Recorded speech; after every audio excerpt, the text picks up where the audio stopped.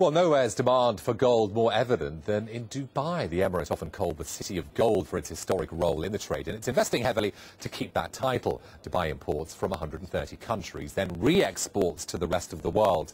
Our reporter, Lara Setrakian, is there. Lara, Dubai's thirst for gold, it's unquenchable, isn't it?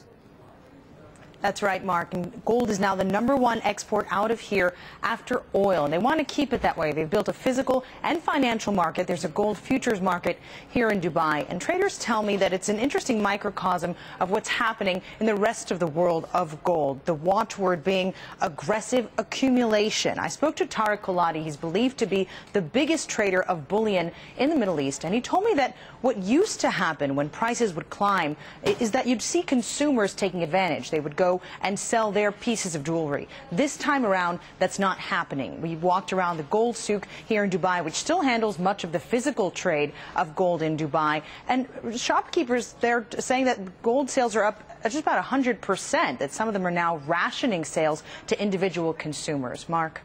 And what's Dubai, Lara, going to do to secure more of the gold trade, and is it working?